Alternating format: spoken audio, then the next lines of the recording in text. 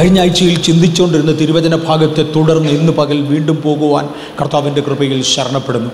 കഴിഞ്ഞ ആഴ്ചയിൽ നമ്മൾ ചിന്തിച്ച് തുടങ്ങിക്കൊണ്ടിരുന്നത് എതിർ ക്രിസ്തുവിൻ്റെ ഭരണത്തിൻ്റെ കാലത്തെക്കുറിച്ചാണ്. നിശ്ചയമായിട്ടും എതിർ ക്രിസ്തുവിനെ കുറിച്ച് ചിത്രീകരിക്കുന്ന ഒരു ചിത്രം ബൈബിൾ അടിസ്ഥാനത്തിൽ എടുക്കുകയാണെങ്കിൽ ഇങ്ങനെയായിരിക്കും ഇരിക്കുന്നത്. അന്ത്യകാലത്ത് തൻ്റെ ടെറിബിളായ റൂളേഴ്സ് എഴുന്നേറ്റ് വരും. ഘോരവും ഭയങ്കരവുമായ ഒരു മൃഗത്തെ ഞാൻ കണ്ടു എന്ന് പറഞ്ഞുകൊണ്ടാണ് ആ ഭാഗങ്ങൾ തിരുവചനം ആരംഭിക്കുന്നത്. ഘോരന്മാരായ ഭരണാധികാരികൾ രംഗത്ത് വരും. അവരിന്ന് നടന്നുകൊണ്ടിരിക്കുകയാണ്.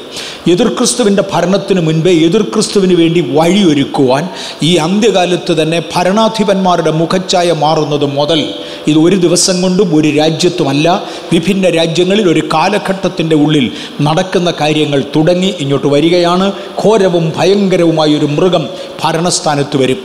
മാത്രമല്ല, അന്ത്യകാലത്ത് ദുർഘട സമയങ്ങൾ വരികയും ആത്മീയൻ്റെ ഹൃദയത്തിൻ്റെ അകത്തു മുതൽ ദുർഘടകരമായ പലതും ഉണ്ടാകുകയും ചെയ്യുന്ന മനുഷ്യ സ്വഭാവം വിട്ട് മൃഗീയ സ്വഭാവങ്ങളിലേക്ക് മാറുന്ന ഒരു കാലഘട്ടം ഉണ്ടാകുകയും ചെയ്യും എന്ന് ബൈബിളിൽ പറഞ്ഞിട്ടുണ്ട്. വേദപുസ്തകം പ്രതിനിധാനം ചെയ്യുന്ന എതിർ ക്രിസ്തുവിനെ ഏറ്റവും നന്നായി ചിത്രീകരിക്കേണ്ടതിന് നമ്മൾ കണ്ടതായ ഈ ഘോരവും ഭയങ്കരവുമായ മൃഗത്തോട് ബന്ധപ്പെടുത്തിയ 7 തലയും 10 കൊമ്പുമുള്ളതായ ഒരു മൃഗത്തിൻ്റെ പുറത്ത് വേശ്യയായ ഒരു സ്ത്രീ ഇരിക്കുന്നതും മ്ലേച്ഛതകളുടെ പാനപാത്രം അവളുടെ കയ്യിലിരിക്കുന്നതും അവളത് കുടിച്ച് മത്തയാകുന്നതും അഥവാ ഇത് മ്ലേച്ഛതകളിൽ മുങ്ങുന്നതുമായ ചരിത്രമാണ് ഒരുമിച്ച് റെവലേഷൻ വെളിപ്പാട് പുസ്തകം 13-ാം അധ്യായത്തിൻ്റെ 1 മുതലുള്ള വാക്യങ്ങളിൽ ചിത്രീകരിച്ച് കാണുന്നത്. നമുക്കൊന്ന് ഓടിച്ച് ചിന്തിക്കാം, കാര്യമായ റിവിഷനിൽ പോകത്തില്ല. ദൈവം പ്രപഞ്ചത്തെ സൃഷ്ടിക്കുമ്പോൾ നമ്മുടെ ഏറ്റവും പ്രധാനമായ ആപ്തവാക്യം അതാണ്. ദൈവം പ്രപഞ്ചത്തെ സൃഷ്ടിക്കുമ്പോൾ സകല വാഴ്ചകൾക്കും അധികാരങ്ങൾക്കും സകല ദൂതന്മാർക്കും സകല നക്ഷത്രങ്ങൾക്കും മീതെ ദൈവമായിരുന്നു ഭരിക്കേണ്ടതിന്, ദൈവത്തിൻ്റെ ഭരണാധികാരത്തിൻ്റെ കീഴിലായിരിക്കേണ്ടതിന് ദൈവമായി പ്രപഞ്ചത്തെ സൃഷ്ടിച്ചു. ദൃശ്യമായതുപോലും അദൃശ്യമായതുപോലും സകലതും അവൻ മുഖേനയും ക്രിസ്തു മുഖേനയും ക്രിസ്തുവിന് വേണ്ടിയും സൃഷ്ടിക്കപ്പെട്ടു. എന്നാൽ ഞാൻ സ്വർഗത്തിൽ കയറും, എൻ്റെ സിംഹാസനം ദൈവത്തിൻ്റെ സിംഹാസനത്തിൻ്റെ മീതെ വെക്കും, ഞാൻ ഉത്തരദിക്കിൻ്റെ അതിർത്തിയിൽ ഇരുന്നരുളുമെന്ന് പറഞ്ഞുകൊണ്ട് എഴുന്നേറ്റ ഒരു ലൂസിഫറിനെയും അവനോട് ചേർന്ന ഒരു ശക്തിയെയും നമുക്കറിയാം. 2 സാമ്രാജ്യങ്ങൾ നിലനിൽക്കുകയാണ്. ഒന്ന് ദൈവിക സാമ്രാജ്യം, 2 ഒരു പൈശാചിക സാമ്രാജ്യം. അത് ദൈവിക സാമ്രാജ്യത്തിന് വിരോധമായി നിൽക്കുന്നതാണ്. ഇതിനകത്ത് നാം ഈ മണ്ണിൽ ജീവിച്ച ശേഷം ഭീമ എന്ന ദൈവിക കോടതിയിൽ, കഴിഞ്ഞ ദിവസം എന്നെ ഒരാൾ വിളിച്ചു ചോദിച്ചു, ഭീമ എന്ന വാക്ക് ഞാൻ ബൈബിളിൽ കണ്ടില്ല. ഞാൻ പറഞ്ഞു, എന്ത് ചെയ്യാനാ ബ്രദറെ, നിങ്ങളുടെ ബൈബിളിൽ ഇല്ല. ഞാൻ എന്തോ ചെയ്യാനാ, അത് ഗ്രീക്കിലെ ഒരു വാക്ക്, മലയാളത്തിലുള്ളതല്ല. ഭീമ എന്ന പദം ഗ്രീക്കിൽ മാത്രമുള്ളതാണ്, നമ്മുടെ ബൈബിളിലുള്ളതല്ല. ക്രിസ്തുവിൻ്റെ ന്യായാസനം എന്നാണ് ഇതിനെ മലയാളത്തിൽ എഴുതിയിരിക്കുന്നത്. ക്രിസ്തുവിൻ്റെ ന്യായാസനത്തിന് മുൻപാകെ നാം പ്രതിഫലങ്ങൾ ഏറ്റുവാങ്ങുകയും കർത്താവിൻ്റെ നിഷ്കളങ്ക മണവാട്ടിയെ അവിടെ കാണുകയും ക്രിസ്തുവിൻ്റെ വിവാഹം, കുഞ്ഞാടിൻ്റെ കല്യാണം നടക്കുകയും ചെയ്യും. അന്ന് മധ്യാകാശത്തിൽ കല്യാണ സദ്യയിൽ ഒരു കൂട്ടം ആളുകൾ പങ്കെടുക്കും. കുഞ്ഞാടിൻ്റെ കല്യാണത്തിന് ക്ഷണിക്കപ്പെട്ടവർ ഭാഗ്യവാന്മാരാണ്. മണവാട്ടികളായി തിരഞ്ഞെടുക്കപ്പെടുവാൻ നമുക്ക് കഴിയട്ടെ. ഇതാണ് എൻ്റെ മെസ്സേജ് ഞാൻ കമ്മ്യൂണിക്കേറ്റ് ചെയ്യാനായിട്ട് ആഗ്രഹിക്കുന്നത്. തുടർന്ന് നമ്മൾ ചിന്തിച്ചു, വിശുദ്ധന്മാരില്ലാത്ത ഒരു ലോകം നമ്മൾ കാണും. പരിശുദ്ധാത്മാവ് തിരുസഭയുമായി ഇവിടെ നിന്ന് മാറ്റപ്പെടും. ഈ വിശുദ്ധന്മാർ ഈ ഭൂമിയിലായിരുന്ന കാലം നാം ഇവിടുത്തെ ഉപ്പായിരുന്നു. ഈ ഉപ്പ് ഇവിടുന്ന് മാറിയാൽ കയ്പുള്ള ഭൂമി ശേഷിക്കും. നാം ഈ ഭൂമിയിൽ വെളിച്ചമായിരുന്നു. ആ വെളിച്ചം ഇവിടുന്ന് മാറിയാൽ ഇവിടെ ഇരുൾ ശേഷിക്കും. നാം മുള്ളുകളുടെ ഇടയിലെ താമരയായിരുന്നു. താമര ഇവിടുന്ന് മാറിയാൽ മുള്ളുകൾ ശേഷിക്കും. ദൈവമില്ലാത്ത, ദൈവാത്മാവില്ലാത്ത, സഭയില്ലാത്ത, വിശുദ്ധന്മാരില്ലാത്ത ഒരു നശിച്ച ലോകം. ഇവിടെ 3-ാം ലോക മഹായുദ്ധം ഉണ്ടാകും എന്ന് നമ്മൾ പറഞ്ഞു. അതിനകത്ത് ന്യൂക്ലിയർ വെപ്പൺസ് ഉപയോഗിക്കുമെന്ന് ധാരാളം തെളിവുകൾ സഹിതം തിരുവചനത്തിൽ നിന്ന് നമ്മൾ എടുത്തു. അന്ന് കെമിക്കൽ വെപ്പൺസ് ഉണ്ടായിരിക്കുമെന്ന് നാം തെളിവുകൾ സഹിതം തിരുവചനത്തിൽ നിന്ന് എടുത്തു. അങ്ങനെ ഘോരമായ ഒരു 3-ാമത്തെ ലോകമഹായുദ്ധം നടക്കും. ഇതോടുകൂടെ സാത്താൻ തന്നെത്താൻ ഉയരുകയും ഞാനാണ് സകലത്തിനും മീതെ എന്ന് പറഞ്ഞുകൊണ്ട് ഈ ഭൂഗോളത്തിൻ്റെ മീതെ ആധിപത്യം സ്ഥാപിക്കേണ്ടതിന് തൻ്റെ ഭരണം ഇവിടെ ആക്കുവാൻ ശ്രമിക്കുകയും ചെയ്യും. അതിനകത്ത് ആൻഡ് ക്രൈസ്റ്റ് അതിൻ്റെ റൂളിങ്ങിന് വേണ്ടി വരും. ഓർക്കുമെങ്കിൽ 2016 സെപ്റ്റംബർ മാസത്തിൽ നമ്മൾ ആൻഡ് ക്രൈസ്റ്റിനെ കുറിച്ച് ഒരു പ്രാവശ്യം ഇവിടെ ചിന്തിച്ചതാണ്. ഇതുകൊണ്ടാണ് ഞാൻ പറഞ്ഞത് പലർക്കും ഇതൊരു റിപ്പീറ്റേഷൻ ആയിരിക്കും. അന്ന് ആൻഡ് ക്രൈസ്റ്റിനെ കുറിച്ച് ഒരളവിൽ നമ്മൾ ചിന്തിക്കുകയുണ്ടായി. അവൻ ഇവിടെ ഭരണം ഏറ്റെടുക്കും, അതായത് ഞാനാണ് സകലത്തിൻ്റെയും അധിപനെന്ന് പറയുന്ന പിശാചിനെ അനുസരിച്ച് പോകേണ്ടതിന് വേണ്ടി ഈ ഭൂമിയുടെ ഭരണമൊന്നുമല്ല പിശാച് ഏറ്റെടുക്കാൻ ആഗ്രഹിക്കുന്നത്, പ്രപഞ്ചത്തിൻ്റെ ഭരണമാണ്. അതിനകത്തു നിന്ന് ഭൂമിയുടെ ഭരണം ഏറ്റെടുക്കേണ്ടതിന് വേണ്ടി ആൻഡ് ക്രൈസ്റ്റിനെ അധികാരപ്പെടുത്തും, എതിർ ക്രിസ്തുവിനെ അധികാരപ്പെടുത്തും. അവൻ്റെ ആളുകളുമായി വ്യത്യസ്ത ഇടങ്ങൾ ഭരിക്കണമെന്നുള്ളതാണ് അവൻ്റെ ആഗ്രഹം. അതിനവൻ ശ്രമിച്ചുകൊണ്ട് ഇരിക്കും.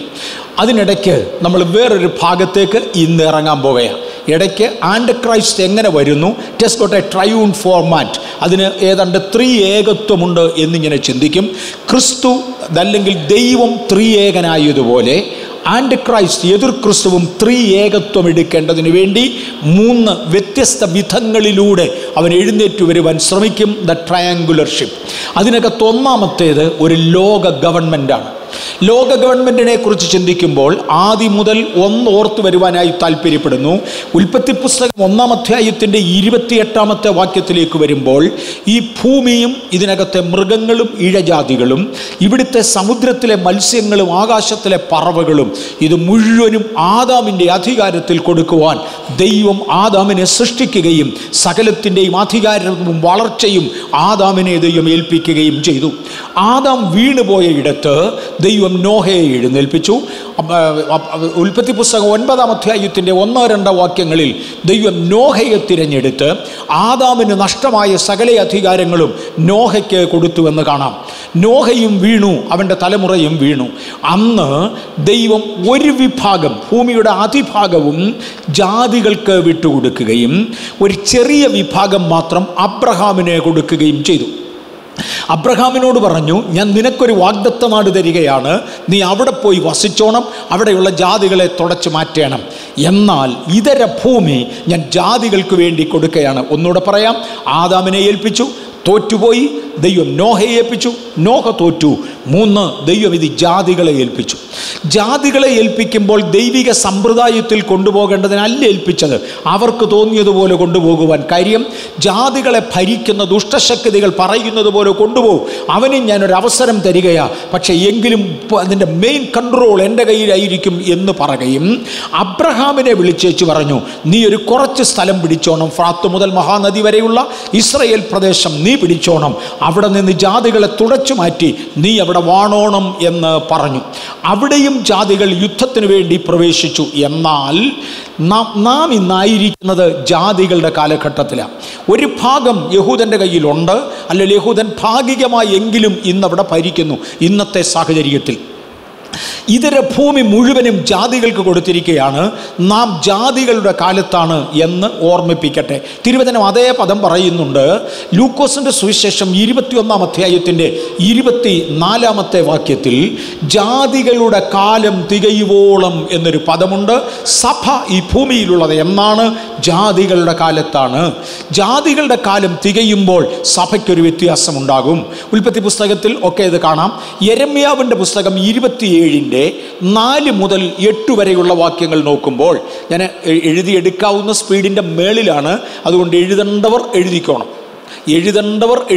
അവർക്ക് ഒക്കും, പക്ഷെ വെയിറ്റ് ചെയ്താൽ നിൽക്കത്തില്ല, ഞാനങ്ങ് പോകും. അതുകൊണ്ട് യെരമ്യാവിൻ്റെ പുസ്തകം 27-ാമത്തെ അധ്യായത്തിൻ്റെ 4 മുതൽ 8 വരെയുള്ള വാക്യങ്ങൾ നോക്കിയാൽ ഒരു കാലഘട്ടത്തിലേക്ക് ഞാനത് എൻ്റെ ദാസനായ നെബുക്കദ്നേസറിൻ്റെ കയ്യിലോട്ട് കൊടുക്കുകയാണ്. ഭൂമിയുടെ ഭരണത്തെക്കുറിച്ച് പറയുകയാണ്. ജാതികളുടെ കാലം ഞാനത് നെബുക്കദ്നേസറിൻ്റെ കയ്യിലോട്ട് കൊടുക്കുകയാണ്. എക്കാലത്തും ഭരിക്കുവാൻ അവൻ അനുവാദമില്ല. ഒരു 3 ജനറേഷൻ, അവനും അവൻ്റെ മകനും മകൻ്റെ മകനുമായി ഒരു 3 ജനറേഷൻ അത് ഭരിക്കേണ്ടതിന് വേണ്ടി ഞാൻ നെബുക്കദ്നേസറിൻ്റെ കയ്യിലോട്ട് കൊടുക്കുകയാണ്. ഞാൻ ഉദാഹരണത്തിന് വേണ്ടി ഒരു പദം എടുത്തതാണ്. ആകപ്പാടെ തിരുവചനം നോക്കിയാൽ വെളിപ്പാട് പുസ്തകം 13-ാം അധ്യായത്തിൻ്റെ 1 മുതൽ ഉള്ള വാക്യങ്ങളും 17-ാം അധ്യായത്തിൻ്റെ 10-ാമത്തെ വാക്യവും ചിന്തിച്ചാൽ 8 വ്യത്യസ്ത ജാതികീയ ഭരണകൂടങ്ങളെ ദൈവം അനുവദിച്ചു.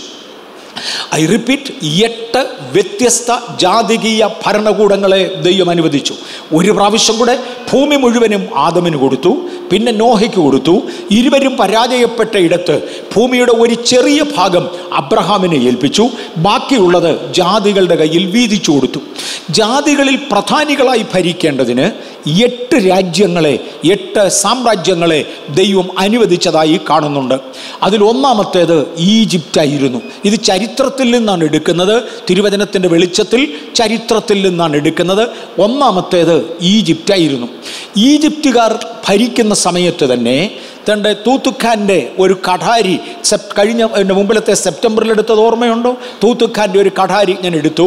ഇവരെ ഭരിച്ചുകൊണ്ടിരുന്നത് ഏലിയൻസ് അഥവാ വീണുപോയ ദൂതന്മാരായിരുന്നുവെന്ന് തെളിയിക്കേണ്ടതിന് ഒരു ഉദാഹരണത്തിന് വേണ്ടി എടുക്കുകയാണ്. ഒന്നാമത്തെ ഭരണകൂടം ഈജിപ്ഷ്യൻ ഭരണകൂടമായിരുന്നു. ഈജിപ്തിലെ രാജാക്കന്മാർ അവരെ അടക്കം ചെയ്തത് പിരമിഡുകളിലാണ്. ഒരു പിരമിഡിൻ്റെ ചിത്രവും ഞാനിവിടെ കാണിച്ചിട്ടുണ്ട്, എളുപ്പം മനസ്സിലാകാനായത്. ഈ പിരമിഡുകളുടെ പ്രത്യേകത, പിരമിഡ് ഡിസൈൻ ചെയ്തത് ഭൂമിയിലല്ല. ഭൂമിയിലെ ഒരു എഞ്ചിനീയർക്കും പിരമിഡ് ഡിസൈൻ ചെയ്യാൻ അറിയാൻ വയ്യ. ഇന്ന് വരെ ഒരു യൂണിവേഴ്സിറ്റിക്കും ഒരു പിരമിഡ് ഡിസൈൻ ചെയ്യാൻ അറിയാൻ വയ്യ. അതിൻ്റെ ഫൾക്രം എവിടെയാണെന്ന് കണ്ടുപിടിക്കുവാൻ ഇതുവരെ കഴിയുന്നില്ല. അതിലെ ഒരു കല്ലിളക്കുവാൻ സാധാരണക്കാരനെ കൊണ്ട് കഴിയത്തില്ല. ഒരു രാജാവ് ഒരിക്കൽ ഒരു പിരമിഡ് ഉടയ്ക്കുവാൻ വേണ്ടി 4 മാസങ്ങൾ തുടർച്ചയായി ശ്രമിച്ച ചരിത്രത്തിൽ കിടപ്പുണ്ട്. 4 മാസങ്ങൾ കൊണ്ട് അദ്ദേഹം ഒരു കല്ലാണ് ഇളക്കിയത്. ആ കല്ലിളകിയതോടെ തൻ്റെ സാമ്രാജ്യവും തകർന്നു. താൻ ഈ പണി നിർത്തിവെച്ച് പോകുകയായിരുന്നു. കാരണം ഇത് ഡിസൈൻ ചെയ്തത് സാധാരണക്കാരനല്ല, വീണുപോയ ദൂതന്മാരാണ്. ഈജിപ്തിലെ രാജാക്കന്മാരെ നിയമിച്ചത് ശത്രുക്കളാണ്. ദൈവം അനുവദിച്ചു. പലപ്പോഴും പല ഭരണവും നടക്കുന്നതിൻ്റെ പുറകിൽ ദൈവം അനുവദിച്ചു എന്ന് മറക്കരുത്. അങ്ങനെ ദൈവം അനുവദിച്ച് ഈ വീണുപോയ ദൂതന്മാർ ഈജിപ്ഷ്യൻ ചക്രവർത്തിമാരെ ആക്കി. ഈ ചക്രവർത്തിമാരുടെ രണ്ടാമത്തെ പ്രത്യേകത, അവർ ഭരണത്തിലേക്ക് കയറി വരുന്നത് മുതൽ അവർ സേവിച്ചു വരുന്ന അവരുടെ ഡൈറ്റി, അവരുടെ കുലദേവത, അവർക്ക് ഒരായുധം കൊടുക്കാറുണ്ട്. ആ ആയുധം കൊണ്ടാണ് അവർ യുദ്ധം ചെയ്യുന്നത്. ആ ആയുധം അവർ കൊണ്ടു നടക്കും. ഈ ആയുധം അവരുടെ കയ്യിൽ ഉള്ളിടത്തോളം ഒരു ശത്രു അവരെ ജയിക്കയില്ല. ദൈവമക്കളൊരു കാര്യം ഓർക്കണം, ഞാൻ സഭാ കാലയളവിൽ വന്നില്ല, പക്ഷെ ഇന്ന് നമ്മൾ സഭാ കാലയളവിലാണ്. സഭാ കാലയളവിൽ ദൈവം നമുക്ക് ഒരു ദൈവിക വിശുദ്ധിയും വേർപാടും അധികാരവും തന്നിട്ടുണ്ട്. അത് കയ്യിൽ ഉള്ളിടത്തോളം ഒരു ശക്തിയും നമ്മളെ ജയിക്കത്തില്ല. ഇത് ഏലിയൻസിൻ്റെ കയ്യിൽ മാത്രമല്ല, എൻ്റെ ദൈവം ഇന്നും കൺട്രോളിലുണ്ട്. തനിക്കുള്ളവരെ താൻ നിയന്ത്രിക്കുന്നു. എന്നാൽ അന്നത്തെ ഈജിപ്ഷ്യൻ സമ്പ്രദായത്തിൽ വീണുപോയ ദൂതന്മാർ ഈജിപ്തുകാരെ ഭരിച്ചിരുന്നു. തെളിവിന് വേണ്ടി അവിടെ ഉണ്ടായിരുന്ന ഒരു ചക്രവർത്തിയുടെ മകൻ്റെ പേര് തൂത്തുഖാൻ എന്നായിരുന്നു, തൂത്തുഖമും എന്നായിരുന്നു അവൻ്റെ പേര്. ഇവന് ചക്രവർത്തിയായി മാറുന്നതിന് മുന്നമേ അവൻ്റെ കയ്യിൽ അവൻ്റെ കുലദേവത ഒരായുധം കൊടുത്തു. അതൊരു കഠാരയായിരുന്നു. ഒരു കഠാരയും അതിൻ്റെ കവറും കൂടെയാണ് നിങ്ങൾ കാണുന്നത്. ഈ കഠാരയും കവറും അവൻ ഉപയോഗിച്ചിരുന്നു. പക്ഷെ അവൻ ചക്രവർത്തി ആയില്ല, അതിനു മുമ്പ് അവൻ ചത്തുപോയി. ചക്രവർത്തി ആകുന്നതിന് മുന്നമേ ഒരു രാജകുമാരൻ മരിച്ചാൽ അവനെ പിരമിഡിനകത്ത് അടക്കത്തില്ല. ശ്രദ്ധിച്ചോണം, അവനെ പിരമിഡിനകത്ത് അടക്കത്തില്ല, അവനെ ഒരു കല്ലറയിലായിരിക്കും അടക്കുന്നത്. അങ്ങനെ ഈ രാജകുമാരനെ ഒരു കല്ലറയിൽ അടക്കി. രാജകുമാരന്മാരെ അടക്കുമ്പോൾ അവരുപയോഗിച്ചിരുന്ന ആയുധം 2ാം തലമുറയ്ക്ക് കൈമാറാൻ ഒക്കത്തില്ല. ആയുധം അവരുടെ കൂടെ അടക്കണം. അങ്ങനെ ആയുധം കൂടെ അടക്കി. ഒരു പിരമിഡിനകത്ത് പോയ ഒരു ആയുധം തിരിച്ചെടുക്കാൻ ഒക്കത്തില്ല, കാര്യം പിരമിഡ് പൊളിക്കാൻ പറ്റുകയില്ല. പക്ഷെ കല്ലറയ്ക്ക് പ്രശ്നമില്ലാത്തത് കൊണ്ട് ഇതെല്ലാം വലിയ ഹെവി ന്യൂസ് ഐറ്റം ആയിരുന്നു, എല്ലാവർക്കും അറിയേണ്ടതാണ്. അല്ലെങ്കിൽ ഒരുമാതിരി പൊതുവിവരങ്ങൾ അറിയുവാൻ താല്പര്യപ്പെടുന്ന എല്ലാവരുടെയും കയ്യിൽ ഇതുണ്ട്. ഞാൻ ആവർത്തിക്കുന്നുവെന്ന് മാത്രമേ ഉള്ളൂ. ഇൻ്റർനെറ്റ് നിരത്തി കിടപ്പുണ്ട്. ഈ ഒടുവിൽ ഈ കല്ലറ പൊളിച്ച കൂട്ടത്തിൽ ഈ ആയുധം കൈ കിട്ടി. ഈ ആയുധം കൈ കിട്ടിയതോടെ ഈ കഠാരയുടെ കവറും കഠാരയുടെ പിടിയും ഉണ്ടാക്കിയിരിക്കുന്ന ലോഹങ്ങൾ പൊന്നുപോലെ തിളങ്ങുന്നതാണ്. പക്ഷേ പൊന്നിനേക്കാൾ അധികം മാറ്റുള്ളതാണ് എന്ന് കണ്ടതിനാൽ ഇത് എന്ത് ലോഹം കൊണ്ടുണ്ടാക്കി എന്ന് കാണേണ്ടതിന് ലബോറട്ടറികൾ പരീക്ഷണങ്ങൾ ആരംഭിച്ചു. ഒടുവിൽ കാലിഫോർണിയൻ യൂണിവേഴ്സിറ്റിയാണ് പഴയ വസ്തുക്കളെക്കുറിച്ച് കൂടുതൽ പറയുവാൻ കഴിവുള്ളവർ. അവർ പരീക്ഷിച്ച ശേഷം ലോകത്തിലെ അനേക യൂണിവേഴ്സിറ്റികളും അവസാനം കാലിഫോർണിയൻ യൂണിവേഴ്സിറ്റിയും പറഞ്ഞത് ഈ ഭൂമിയിലുള്ള ഒരു വസ്തു കൊണ്ടല്ല ഇതുണ്ടാക്കിയിരിക്കുന്നത്. ഈ വസ്തുക്കൾ ഭൂമിക്ക് വെളിയിലുള്ള ഏലിയൻ മെറ്റീരിയൽസ് ആണ്. ഈ ഭൂമിയിൽ ഇല്ലാത്ത, വെളിയിൽ നിന്ന് എവിടുന്നോ വന്ന വളരെ ഹൈ വാല്യൂവും ക്വാളിറ്റിയുമുള്ള ഒരു മെറ്റീരിയൽ കൊണ്ടാണ് ഇതുണ്ടാക്കിയിരിക്കുന്നത്. എന്താണ് തെളിയിക്കുന്നത്? ഈജിപ്ഷ്യൻ ചക്രവർത്തിമാരെ നടത്തിയിരുന്നത് ഏതോ ഏലിയൻസ് ആയിരുന്നു. അവർ ഏലിയൻസിന്റെ കീഴിൽ വാണവരാണ്. ഒരു കാര്യം കൂടെ ഓർത്തോണം. കണ്ട അവൻ്റെ മുടിയുടെ സ്റ്റൈൽ ഒന്ന് കണ്ടോണേ. അബ്രഹാമിനോട് ദൈവം പറഞ്ഞപ്പോൾ പറഞ്ഞു, നീ മുടി വെട്ടുന്നത് മോനെ ഞാൻ പറയുന്ന പോലെ വേണം, പിശാചു പറയുന്ന പോലെ വെട്ടരുത്. നീ താടി വെക്കുന്നത് ഞാൻ പറയുന്ന പോലെ വേണം, പിശാചു പറയുന്ന പോലെ അരുത്. കാര്യം നിന്നെ സൃഷ്ടിച്ചത് എൻ്റെ സാദൃശ്യത്തിലും എൻ്റെ സ്വരൂപത്തിലുമാണ്, നീ അവൻ്റേതല്ല എന്ന് സ്ഥാപിക്കേണ്ടതിന് അബ്രഹാമിന് ദൈവം കൊടുക്കുന്ന കൽപ്പനകളും മറ്റും മറക്കരുത്. അവൻ്റെ മുടി ഒന്ന് കണ്ടോളാൻ വേണ്ടി ഞാൻ എടുത്തതാണ്. ഈജിപ്ഷ്യൻ ചക്രവർത്തിമാരുടെ ഹെയർ സ്റ്റൈൽ ഇതാണ്. കാര്യം അത് അവരുടെ അപ്പൂപ്പൻ്റെയാണ് എന്ന് പറഞ്ഞ അവരുടെ കുലദേവതയുടെയാണ്. ഓക്കെ. അടുത്തത് രണ്ടാം സാമ്രാജ്യം അസീരിയൻസിൻ്റേതായിരുന്നു. അസീര്യക്കാരെ ദൈവം കുറച്ച് നാൾ ഏൽപ്പിച്ചിരുന്നു. അവരും അവരുടെ കുലദേവതകളെ അനുസരിച്ച് ജീവിച്ചു. മൂന്നാമത്തേത് സംസ്കാരം അല്ലെങ്കിൽ മൂന്നാമത്തെ രാജ്യത്വം ബാബിലോണ്യ രാജ്യത്വമായിരുന്നു. ബാബിലോൺകാരെ ദൈവം കുറച്ച് നാൾ ഏൽപ്പിച്ചു. ഈ ബാബിലോൺകാർ രാജ്യം ഭരിക്കുമ്പോഴാണ് നമ്മുടെ ദാനിയേൽ പ്രവാചകൻ ജീവിച്ചിരുന്നത്. അന്ന് ദാനിയേൽ പ്രവാചകന് ദൈവം ചില വെളിപ്പാടുകൾ കൊടുത്തതുകൊണ്ട് ബാബേൽ മുതൽ മുന്നോട്ടുള്ളതായ രാജ്യങ്ങളെ കുറിക്കുന്ന കൂടുതൽ വിവരങ്ങൾ ബൈബിളിലുണ്ട്. ഞാൻ ഒരു പ്രാവശ്യം കൂടെ ആവർത്തിക്കാം. ജാതികൾക്ക് കൊടുത്ത ഒന്നാമത്തെ സാമ്രാജ്യം ഈജിപ്റ്റ് ആയിരുന്നു. രണ്ടാമത്തെ സാമ്രാജ്യം അസീരിയായിരുന്നു. മൂന്നാമത്തെ സാമ്രാജ്യം ബാബേലായിരുന്നു. 8 ഇങ്ങോട്ട് വരാൻ പോകുകയാണ്. ഇതിനകത്ത് ഈ ബാബിലോണ്യ സംസ്കാരം രാജ്യത്വം നിലവിലിരുന്നപ്പോഴാണ് നമ്മുടെ ദാനിയേൽ പ്രവാചകൻ ജീവിച്ചിരുന്നത്.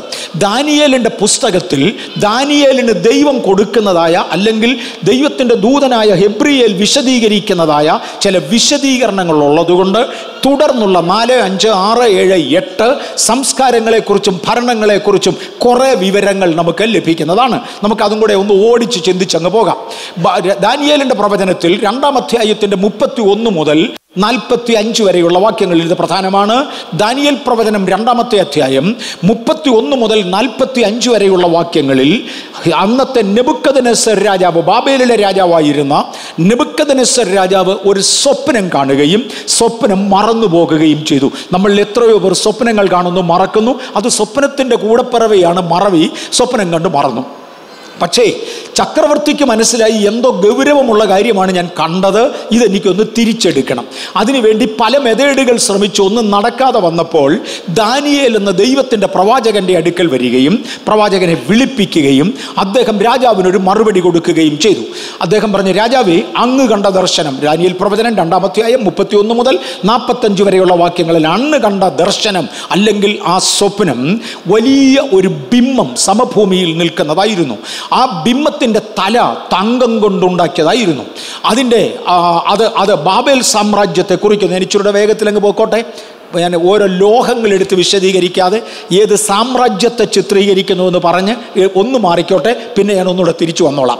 ഒന്നാമത്തെ രാജ്യത്വം ഭൂമിയിൽ വരുവാനുള്ള എല്ലാ രാജ്യത്വങ്ങളുടെയും അഥവാ ജാതികളുടെ ഇടയിൽ നിന്ന് ഇന്നു മുതൽ ഈ ഭൂമിയെ ഭരിക്കാൻ പോകുന്ന രാജ്യത്വങ്ങളുടെ ഒരാകമാനമായ സ്വരൂപം ദൈവം കാണിച്ചതാണ്. രാജാവേ, പള്ളിമെത്തയിൽ വെച്ച് അങ്ങേക്കുണ്ടായിരുന്ന ഹൃദയ വിചാരം മേലാൽ സംഭവിക്കുന്നത് എന്ത്, എൻ്റെ കാലശേഷം എന്ത് സംഭവിക്കുമെന്ന് ചിന്തിച്ചുകൊണ്ടാണ് അങ്ങ് കിടന്നത്. സംഭവിക്കുവാനുള്ളത് കേവലം അടുത്ത ആണ്ടിൽ സംഭവിക്കുന്നതല്ല, ഈ ഭൂമിയുടെ അന്തം വരെ ഇവിടെ സംഭവിക്കുവാനുള്ള രാജഭരണങ്ങളെക്കുറിച്ച് ദൈവം ഒരു ദർശനം അങ്ങേക്ക് തരികയുമായിരുന്നു. അങ്ങ് കണ്ടത് സമഭൂമിയിൽ നിൽക്കുന്ന വലിപ്പമേറിയ ഒരു ബിംബമായിരുന്നു. അതിൻ്റെ തല തങ്കം കൊണ്ടുണ്ടാക്കിയതാണ്. അതിൻ്റെ കൈയും നെഞ്ചും വെള്ളി കൊണ്ടുണ്ടാക്കിയതാണ്. അതിൻ്റെ വയറ് കണ്ടാൽ ഏറെക്കുറെ മനസ്സിലാകും. ഇതിനേക്കാൾ വ്യക്തമായ പിക്ചറിലേക്ക് നമ്മൾ പോകും. അതിൻ്റെ വയറ് താമ്രം കൊണ്ടുണ്ടാക്കിയതാണ്. അതിൻ്റെ അരയും തുടയും കാൽമുട്ടുകൾ വരെ ഇരുമ്പ് കൊണ്ടുണ്ടാക്കിയതാണ്. അതിൻ്റെ മുട്ടിന് താഴോട്ടുള്ള ഭാഗങ്ങളും 10 വിരലുകളും ഇരുമ്പും കളിമണ്ണും കൂടെ ഇടകലർന്ന ഒരു മിശ്രിത വസ്തുവിനെ കൊണ്ടുണ്ടാക്കിയതാണ്. ഇതിൽ തങ്കം കൊണ്ടുള്ള തല ബാബേൽ സംസ്കാരത്തെയും, അതിനകത്തെ വെള്ളി കൊണ്ടുള്ള ഭാഗങ്ങൾ പേർഷ്യൻ സംസ്കാരത്തെയും, അതിനകത്തെ താമ്രം കൊണ്ടുള്ള ഭാഗം ഗ്രീസിനെയും, അതിനകത്തെ ഇരുമ്പ് കൊണ്ടുള്ളത് റോമിനെയും, ഇരുമ്പും കളിമണ്ണും കൂടെ ഇടകലർന്നതായി അന്തിമ ഭരണത്തെ കണ്ടത് ഇന്നുള്ള ജനായത്ത ഭരണത്തെയും ചിത്രീകരിക്കുന്നു. അന്ന് ജനങ്ങൾ തന്നെ ജനങ്ങളെ തിരഞ്ഞെടുക്കുന്ന രാജകീയ ഭരണം മാറിയ ജനായത്ത ഭരണമായിരിക്കും ഒടുവിൽ വരുവാൻ പോകുന്നത്. അതിനകത്ത് തന്നെ മനുഷ്യ ബീജത്താൽ മനുഷ്യൻ തമ്മിൽ ഇടകലരും, ഇന്റർകാസ്റ്റ് മാരേജസ് ഉണ്ടായിരിക്കും. പക്ഷേ ഈ ജാതികൾ തമ്മിൽ ഒരിക്കലും ചേരത്തില്ല, അവർ ഭിന്നരായിരിക്കും. ആ രാജ്യത്തിന് വലിയ ബലമുണ്ടായിരിക്കും, അതേസമയം ആ സാമ്രാജ്യത്തിന് അതിൻ്റെ തകർച്ചയും ഉണ്ടായിരിക്കും. ഇത് തന്നെ ഞാൻ ആ ബിംബത്തെ ഒന്ന് കിടത്തിയിരിക്കുകയാണ് ഇച്ചിരൂടെ വ്യക്തമായി കാണാൻ വേണ്ടി. തൻ്റെ വലത്തുവശത്ത് ആദ്യത്തെ പുള്ളിയെ നിർത്തിയിട്ടുണ്ട്, അതിനെ തന്നെ ഇച്ചിരൂടെ വലുതാക്കി ഇടത്തൊന്ന് കിടത്തിയിട്ടുണ്ട്. ഞാൻ ഇവിടെ വിശദീകരിക്കാൻ ഉദ്ദേശിക്കുന്നില്ല, അടുത്ത ചിത്രത്തിലേക്ക് പോകുകയാണ്. രണ്ടാമത്തെ അധ്യായത്തിൽ പ്രവാചകന്റെ രാജാവിനെ ദൈവം ഇങ്ങനെയാണ് കാണിച്ചതെങ്കിൽ, ഒരു നിർജീവ ബിംബത്തിൻ്റെ രൂപമാണ് കാണിച്ചതെങ്കിൽ, 7ഉം 8ഉം അധ്യായങ്ങളിൽ വരുമ്പോൾ, ദാനിയേൽ പ്രവചനം 7ഉം 8ഉം അധ്യായങ്ങൾ വരുമ്പോൾ ഇതേ ബിംബത്തെ തന്നെ ജീവനുള്ള വസ്തുക്കളുടെ രൂപമാക്കി, മൃഗങ്ങളുടെയും പക്ഷികളുടെയും സ്വരൂപമാക്കി, പ്രധാനമായും മൃഗങ്ങളുടെ സ്വരൂപമാക്കി ദാനിയേൽ പ്രവാചകനെ കാണിക്കുകയും അദ്ദേഹത്തിന് ദൈവം ഒരു വിശദീകരണം കൊടുക്കുകയും ചെയ്യുന്നത് കാണാം. അതിവിടെയാണ്. ആ ബിംബത്തിൻ്റെ തല തങ്കം കൊണ്ടുള്ളതാണ്. അത് ബാബേൽ രാജ്യത്തെ കുറിക്കുന്നു. ഒന്നാമതായി ഒരു ദർശനത്തിൽ കാണിച്ചു, അതിനെ സിംഹത്തോട് വേണം ഉപമിക്കുവാൻ. മൃഗങ്ങളുടെ കൂട്ടത്തിൽ സിംഹത്തോട് വേണം ഉപമിക്കുവാൻ. സിംഹത്തിൻ്റെ രൂക്ഷത അതിനുള്ളപ്പോൾ തന്നെ കഴുകിൻ്റെ ചിറകും കൂടെ അതിനുണ്ട്. കഴുക് പോലെ വേഗതയുള്ളതാണത്. ഇനിയൊരു ഉദാഹരണത്തിൽ 2 കൊമ്പുള്ള ഒരാട്ടുകൊറ്റനോട് സമമായി അതിനെ കാണിച്ചു. 2 വെള്ളി കൊണ്ടുള്ളത് മേദ്യ പാർസ്യ സംസ്ഥാനങ്ങളെ കുറിക്കുന്നതാണ്, മെൻഡോപേഷ്യൻ. 2 കൈകൾ ഒരുമിച്ചൊരു നെഞ്ചിനോട് ചേരുന്നത് പോലെ മേദ്യരും പാർസികളുമായി ഒരുമിച്ച് ചേർന്ന ഒരു ഭരണകൂടമുണ്ടാകും. അതിനെ ഒരു കരടിയോട് ഉപമിച്ചാണ് ആരംഭത്തിങ്കൽ കാണിക്കുന്നത്. അതിനടുത്തതായിട്ട് ഭൂമിയിൽ തൊടാതെ വണ്ണം പറന്നു വരുന്ന ഒരു കോലാട്ടുകൊറ്റനോട് ഉപമിച്ച് അതിനെക്കുറിച്ച് കാണിച്ചു. 3 ബ്രാസ് കൊണ്ടുള്ളതായ ഭാഗമാണ്. ബ്രാസ് വെള്ളിയേക്കാളും പൊന്നിനേക്കാളും കടുപ്പം കൂടിയതാണ്. ബ്രാസ് കൊണ്ടുള്ള ഭാഗമാണ് ഗ്രീസിനെ കുറിക്കുന്നത്. അതിനെ മൃഗങ്ങളുടെ രൂപത്തിൽ കാണിച്ചപ്പോൾ പറഞ്ഞു അതൊരു പുള്ളിപ്പുലിക്ക് സദൃശമാകും. പിന്നത്തേതിൽ പറഞ്ഞു അതിനെ 10 തലയുള്ള ഒരാടിനോട് ഉപമിക്കാം. അതിന് ഇടയിൽ നിന്ന് ഒരു പുതിയ കൊമ്പ് മുളച്ചു വരും. ഇത് അലക്സാണ്ടർ ചക്രവർത്തിയുടെ കാര്യമായിരുന്നു. അലക്സാണ്ടറൊക്കെ ഉണ്ടാകുന്നതിന് എത്രയോ ആയിരം വർഷങ്ങൾക്ക് മുന്നമേ പ്രവാചകനാകുന്ന ദാനിയേലിനോട് ഹെബ്രിയേൽ പറയുകയാണ്, ഒരുത്തനെ പ്ലാൻ ചെയ്ത് വെച്ചിട്ടുണ്ട്. നമ്മളാരും ചിന്തിക്കരുത് നമ്മളെ ഒന്നും ആരും പ്ലാൻ ചെയ്തതല്ലെന്ന്. ഒന്നീ പിശാച് പ്ലാൻ ചെയ്തതാ, അല്ലെ ദൈവം പ്ലാൻ ചെയ്തതാ നമ്മളിവിടെ വന്നിരിക്കുന്നത്. അവൻ്റെ പിശാചിൻ്റെ പ്ലാനിൽ പോകാതെ ദൈവത്തിൻ്റെ പ്ലാനിൽ വരാൻ വേണ്ടി നിന്നോണം. ഒരു അലക്സാണ്ടർ ചക്രവർത്തിയെ പ്ലാൻ ചെയ്തിട്ടുണ്ട്. അവൻ മറ്റു കൊമ്പുകളുടെ ഇടയിൽ നിന്ന് മുളയ്ക്കുന്ന ഭംഗിയുള്ള ഒരു കൊച്ചു കൊമ്പായിരിക്കും. പക്ഷെ അതൊരൊറ്റ വളർച്ച വളരും, സകലതിനെയും തകർക്കുന്നതായിരിക്കും എന്നിത്യാദികൾ പറഞ്ഞു. ഒടുവിൽ കാലിലെ വിരലുകൾ 10 ഉൾക്കൊള്ളുന്ന ആ കാലിനെ കുറിച്ച് പറഞ്ഞു ഇത് 10 കൊമ്പുള്ള ഒരു മൃഗത്തോടാണ് ഉപമിക്കുന്നത്. ആ മൃഗത്തെ എഗെയിൻ ഘോരവും ഭയങ്കരവുമായ മൃഗമെന്ന് പറയും. ഇന്നത്തെ ജനായത്ത ഭരണമാണത്. ഞാനതങ്ങ് വിടുകയാണ്. ബാബേൽ ഭരണമായിരുന്നു ഒന്നാമത്തേത്, ദാനിയേൽ പ്രവാചകന്റെ പുസ്തകത്തിലുള്ള ഒന്നാമത്തേത്. അതർവൈസ് 3ാമത്തെ ഭരണകൂടമായിരുന്നു ബാബേല്യ ഭരണകൂടം. 4ാമത്തെ ഭരണമായിരുന്നു മെൻഡോപേഷ്യൻ ഭരണകൂടം. 5ാമത്തേതായിരുന്നു ഗ്രീസ്, ദാനിയേൽ പ്രവചനത്തിലെ 3ാമത്തെ സാമ്രാജ്യം, ലോകചരിത്രത്തിലെ 5ാമത്തെ സാമ്രാജ്യം. 6ാമത്തേതായിരുന്നു റോം. ഞാൻ അവിടം വരെ വന്ന് നിർത്തുകയാണ്. റോമിൻ്റെ ഭരണത്തിലും നിങ്ങൾക്കറിയാമോ ഏലിയൻസ് ആയിരുന്നു അല്ലെങ്കിൽ വീണുപോയ ദൂതന്മാരായിരുന്നു ഭരിച്ചതെന്ന്. റോം എന്ന പട്ടണം പണിതത് 2 ആട്ടിടയ പിള്ളേര് ചേർന്നിട്ടാ. ഒന്ന് ശ്രദ്ധിച്ച് കേട്ടോണേ. ഒരാട്ടിടയന് പിറന്ന 2 ഇരട്ട പിള്ളേര്, അവർ 2 പേര് ചേർന്നിട്ടാണ് റോമാ നഗരം പണിതതെന്ന്. നമുക്കൊന്ന് ചിന്തിക്കാമോ? ഇവിടെ കുബേര കുടുംബങ്ങളിൽ ജനിച്ചവരുണ്ട്. നമ്മുടെ പഴയ മലയാളത്തിൽ പറയുന്ന പോലെ എൻ്റെ അപ്പക്ക് ആനയുണ്ടായിരുന്നു എന്നൊക്കെ പറയുന്ന വലിയ കൂടിയ പുള്ളികൾ നമുക്കുണ്ട്. എന്നാൽ ഒരു പട്ടണം ഒന്ന് പണിത് കാണാമല്ലോ. റോമൻ പട്ടണം പണിതത് അല്ലെങ്കിൽ ഡെവലപ്പ് ചെയ്തത് 2 ഇടയപ്പിള്ളേര് ചേർന്ന. ആ ഇടയപ്പിള്ളേരുടെ പ്രത്യേകത അവരുടെ ജന്മദിനം ഇടയന്മാരുടെ കുലദേവതയുടെ ജന്മദിനമായിരുന്നു. ഇടയന്മാരുടെ കുലദേവതയുടെ ജന്മദിനത്തിലാണ് ഈ പിള്ളേര് ജനിച്ചതെന്നും ആകയാൽ അവരുടെ ജനന സമയത്ത് തന്നെ ഇടയന്മാരുടെ കുലദേവത വന്ന് കുട്ടികളെ അനുഗ്രഹിച്ചുവെന്നും നിങ്ങൾ ഉന്നതരാകുമെന്ന് പറയുകയും അവർ വളർന്ന് റോമൻസ് രാജ്യം ഉണ്ടാക്കുകയും മുഴുവൻ ഭൂമിയെയും വിറപ്പിച്ച ഇരുമ്പ് കല്ലുള്ള ഭരണചക്രം എന്നറിയപ്പെടുന്ന റോമൻ ഭരണം അവരുണ്ടാക്കുകയും ചെയ്തു. ആ ഭരണങ്ങൾ മുഴുവനും ഈ വീണുപോയ ദൂതന്മാരാലായിരുന്നു. ഒന്നുകൂടെ ഞാൻ തിരിച്ചു പോകുകയാണ്. ആരംഭത്തിങ്കൽ ദൈവമായിരുന്നു സകലത്തിൻ്റെയും നേതാവായിരിക്കുവാൻ തീരുമാനിച്ചത്. എന്നാൽ ദൈവം ഏൽപ്പിച്ച പ്രതിനിധികൾ 2-3 പേർ വീണതോടുകൂടെ ദൈവം അത് കുറെ കാലത്തേക്ക് ജാതികളെ ഏൽപ്പിച്ചു. ആരംഭമായി അത് ഈജിപ്തിനെയും പിന്നെ അസിരിയെയും, അങ്ങനെ 6ാമത്തെ രാജ്യമായി റോമിനെ വരെ ഏൽപ്പിച്ചു. ഇവയെ ഒക്കെയും കൊണ്ടുപോയത് വീണുപോയ ദൂതന്മാരായിരുന്നു, വീണുപോയ ശക്തികളായിരുന്നു. ഇനിയും ഈ റോമൻ ഭരണം നിലവിലിരിക്കുമ്പോഴാണ് എൻ്റെ കർത്താവായ യേശുവിൻ്റെ കാൽവറി മരണം. കർത്താവായ യേശുവിൻ്റെ കാൽവറി മരണത്തെക്കുറിച്ച് ദാനിയേലിൻ്റെ പ്രവചനം 9-ാം അധ്യായത്തിൽ വ്യക്തമായി പറയുന്നുണ്ട്.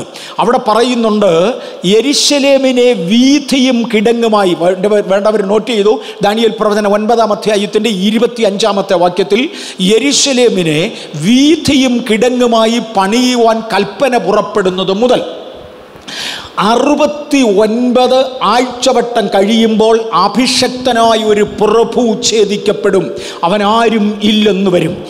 യെരുശലേം നഗരത്തെ വീഥിയും കിടങ്ങുമായി പണിയുവാൻ, ദാനിയേൽ 9:25 പണിയുവാൻ കൽപ്പന പുറപ്പെടുന്നത് മുതൽ. എവിടെയാണ് ഈ കൽപ്പന പുറപ്പെട്ടത്? നെഹമ്യാവിൻ്റെ പുസ്തകം 2-ാം അധ്യായം 7 മുതൽ 9 വരെയുള്ള വാക്യങ്ങളിൽ നെഹമ്യാവിൻ്റെ പുസ്തകം പറയുന്നുണ്ട്, തൻ്റെ ഈ പട്ടണത്തെ യെരുശലേമിനെ വീഥിയും കിടങ്ങുമായി പുതിയ പണിയേണ്ടതിന് വേണ്ടി രാജാവ് കൽപ്പന കൊടുത്തു. അവിടെ മുതൽ ക്രിസ്തു വരെ 69 ആഴ്ചവട്ടമാണെന്നും 69 ആഴ്ചവട്ടം കഴിഞ്ഞാൽ സഭാകാലം ആരംഭിക്കുമെന്നും യേശുവിൻ്റെ മാർവിൽ നിന്ന് സഭ രൂപീകരിക്കപ്പെടുമെന്നും ഈ ഭൂമിയിൽ സഭ ഉണ്ടായിരിക്കുമെന്നും പഠിപ്പിച്ചു. നിൽക്കട്ടെ, ഇതിനു മുമ്പേ നമ്മൾ ചിന്തിച്ചു വന്നതനുസരിച്ച് ഭൂമിയുടെ ബഹുഭൂരിപക്ഷവും ജാതികളുടെ കയ്യിൽ ഏൽപ്പിച്ചു, അവർ ഭരിക്കുന്നു. ഒരൽപ്പം ഭാഗം അബ്രഹാമിൻ്റെ കയ്യിൽ ഏൽപ്പിച്ചു, അദ്ദേഹത്തിൻ്റെ സന്തതി ഭരിക്കുന്നു. ഇതിൻ്റെ ഇടയിലാണ് യേശു വന്ന സഭാകാലയളവ് ആരംഭിക്കുന്നതും സഭ ജാതികളുടെ രാജ്യത്തും ഇസ്രയേൽ സാമ്രാജ്യത്തിലും ഒരുപോലെ കടർന്ന് സകല രാജ്യങ്ങളിലും പോയി സകലരെയും ശിഷ്യരാക്കണം. ഇവിടെ ഒരു സാമ്രാജ്യ സ്ഥാപനമുണ്ട്, അത് അക്ഷരീകമല്ല, ആത്മീയ രാജ്യമാണ്. ഇനി ഞാൻ 2 രാജ്യങ്ങളെ വീണ്ടും തിരിക്കട്ടെ, രാജ്യത്വങ്ങളെ തിരിക്കട്ടെ. ഒന്ന് ഒരു പൈശാചിക സാമ്രാജ്യം, അക്ഷരീക സാമ്രാജ്യം. വേറൊന്ന് ഒരു ആത്മീക സാമ്രാജ്യം, അത് ദൈവിക സാമ്രാജ്യം.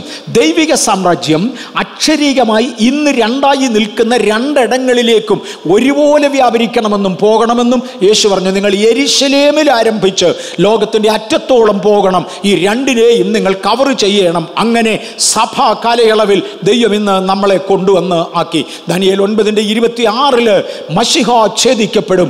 അവൻ്റെ പാപങ്ങൾ നിമിത്തമല്ല, തനിക്ക് വേണ്ടിയല്ല, നമുക്ക് വേണ്ടി താൻ ഛേദിക്കപ്പെട്ടു എന്ന ആശയവും കാണുവാൻ കഴിയും. യേശു മരിച്ചു, അടക്കപ്പെട്ടു, ഉയർത്തെഴുന്നേറ്റു. തുടർന്ന് പരിശുദ്ധാത്മാവിനെ നമുക്ക് വേണ്ടി തരികയും താൻ ഉയർത്തെഴുന്നേറ്റ രാത്രിയിൽ തൻ്റെ ശിഷ്യന്മാരുടെ മേൽ ഊതി നിങ്ങൾ ആത്മാവിനെ പ്രാപിക്കുക എന്ന് പറയുകയും തുടർന്ന് പെന്തക്കോസ് നാളിൽ പരിശുദ്ധാത്മാവ് ഇറങ്ങി വന്ന് ദൈവസഭയെ നിറയ്ക്കുകയും ചെയ്തത് നമ്മൾ കണ്ടു കഴിഞ്ഞു. ഞാൻ ആ ഭാഗം ഇനിയും എടുക്കുന്നില്ല. അങ്ങനെ പെന്തിക്കോസ്ത് സംജാതമായി. 7ാമത്തെ സാമ്രാജ്യത്തേക്ക് തിരിയട്ടെ. ഇവിടം വരെ കഴിഞ്ഞു പോയതാണ്. 7ാമത്തെ സാമ്രാജ്യത്തേക്ക് തിരിയട്ടെ. സഭ ഈ ഭൂമിയിൽ നിലനിൽക്കുമ്പോൾ തന്നെയാണ് 7ാമത്തെ സാമ്രാജ്യം നിലവിൽ വരുന്നത്. ഇതും ഏലിയനാൽ ഭരിക്കപ്പെടുന്നതാണ്, അല്ലെങ്കിൽ പൈശാചിക ശക്തിയാൽ ഭരിക്കപ്പെടുന്നതാണ്. അതാണ് ബ്രിട്ടീഷ് സാമ്രാജ്യം. ആർക്കും എന്നോട് പ്രയാസം തോന്നരുത്, ഞാൻ ആരെയും കളിയാക്കാൻ വേണ്ടി പറയുകയല്ല. ഞാൻ ഓർക്കുന്നുണ്ട്, ഒത്തിരി ഡീറ്റെയിൽസിലേക്ക് വന്ന് താല്പര്യപ്പെടുന്നില്ല. ബക്കിംഗ്ഹാം കൊട്ടാരത്തിലൊരു വിവാഹം നടക്കുകയും വിവാഹം കഴിഞ്ഞ പെൺകുട്ടി കൊട്ടാരത്തിൽ വരികയും ചില ദിവസങ്ങൾക്കോ ആഴ്ചകൾക്കോ ശേഷം നമുക്കിവിടം വേണ്ട എന്ന് പറഞ്ഞ് ആ പെണ്ണ് ജീവനും കൊണ്ട് സ്ഥലം വിടുകയും ചെയ്ത ചരിത്രം ലോകം മുഴുവനും അറിയാവുന്നതാണ്. പക്ഷേ അവൾ പറഞ്ഞ ചില പ്രസ്താവനകൾ ബ്രിട്ടീഷ് ഏരിയയിൽ നിലവിലുണ്ട്. അവൾ പറഞ്ഞത്, ഇവിടെ ആളുകൾ ഓന്തുകളായി മാറുന്നു. ഇതെന്നെ ഈ പറയുന്നത്, ആളുകൾ ഓന്തുകളായി മാറുന്നു, നമുക്ക് ഈ പണി പറ്റുകയില്ല, ഇതിനകത്ത് ഇരിക്കാൻ ഒക്കുകയില്ല. നിൽക്കുകയില്ല. അടുത്തൊന്ന്, ഒരിക്കൽ ഒരു പ്രത്യേക ആവശ്യത്തിന് വേണ്ടി എന്നെ ഒരാൾ ലണ്ടനിലൂടെ കൊണ്ടുപോകുമ്പോൾ, എനിക്കത് സിനിമയാണെന്ന് എൻ്റെ കൂടെ ഉണ്ടായിരുന്നു തോന്നുന്നു, അല്ലെങ്കിൽ ഞാൻ തന്നെയാണ്, ഞാനത് കറക്റ്റ് ഓർക്കുന്നില്ല. ആരാ കൊണ്ടുപോയ ആളിനെ എനിക്ക് ഓർമ്മയുണ്ട്, പേര് ഓർക്കുന്നില്ല. ഒരു ദൈവദാസൻ ഞങ്ങളെ അതുവഴി കൊണ്ടുപോകുമ്പോൾ പെട്ടെന്ന് അദ്ദേഹം റൂട്ട് ഡൈവേർട്ട് ചെയ്തുകൊണ്ട് പറഞ്ഞു, 11 കഴിഞ്ഞു, ഇനി ആ റോഡിൽ പോകാനൊക്കത്തില്ല. രാത്രിയിൽ 11 കഴിഞ്ഞു, ബക്കിംഗ്ഹാം കൊട്ടാരത്തിൻ്റെ അടുത്തുകൂടെ പോകുന്ന റോഡിലാണ്. രാത്രിയിൽ 11 കഴിഞ്ഞു, ഇനി ആ റോഡിലൂടെ പോകാനൊക്കത്തില്ല, പോലീസ് അത് ബ്ലോക്ക് ചെയ്തിരിക്കുകയാണ്. എന്തേ പറ്റിയത്? രാത്രിയിൽ 11 കഴിഞ്ഞാൽ അതിനകത്തൂടെ ഓന്തുകൾ ഓടുന്നത് കാണാം, ആളുകളുടെ വലിപ്പമുള്ള ഓന്ത് ഓടുന്നത് കാണാം. ആ നേരത്തെ രാജാവ് സീറ്റേ കാണുകയില്ല, ആ പുള്ളിയായി റോഡിൽ പോകുന്നത്. ഞാൻ അങ്ങനെ പറഞ്ഞ് അങ്ങോട്ട് നിർത്തുക. ഇതൊരു രഹസ്യമല്ല, പരസ്യമായ വിവരമാണ്. അതുകൊണ്ട് ഞാൻ അങ്ങോട്ട് പറഞ്ഞു നിർത്തുകയാണ്. ഇന്നും ഏലിയൻസിനാൽ ഭരിക്കപ്പെടുന്ന ഒരു സാമ്രാജ്യമാണ് ബ്രിട്ടീഷ് സാമ്രാജ്യം. 7ാമത്തെ സാമ്രാജ്യം അതാ. ബ്രിട്ടീഷ് സാമ്രാജ്യം 8ാമത്തെ സാമ്രാജ്യം അമേരിക്ക. ഞാനൊന്ന് തിരിച്ചു വരും. 8ാമത്തെ സാമ്രാജ്യം അമേരിക്കയാണ്. വേദപുസ്തക അടിസ്ഥാനത്തിൽ ഇന്നത്തെ ആധുനിക ബാബിലോൺ എന്ന് വിളിക്കുന്നത് ഇതിനെയാണ്. സകല മ്ലേച്ഛതകളുടെയും മാതാവും സകല മെർച്ചൻഡൈസിൻ്റെയും ഉടമസ്ഥയുമാണ് ഈ സാമ്രാജ്യം. ഇതാണ് 8ാമത്തെ സാമ്രാജ്യം. ഇനി ഞാൻ ഒന്നും കൂടെ പോകുകയാണ്. 7ഉം 8ഉം രാജ്യങ്ങളെ ഒരുമിച്ച് ചേർത്താൽ ലോകത്തിൻ്റെ കംപ്ലീറ്റ് ഭരണമായി എന്ന് പറയാം.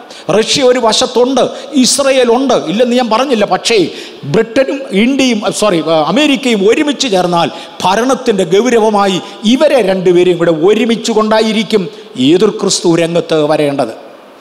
നമുക്കിങ്ങോട്ട് പോകാം. 7ഉം 8ഉം ഭരണങ്ങളെ ഒരുമിച്ച് ചേർക്കേണ്ടതായിട്ടുണ്ട്.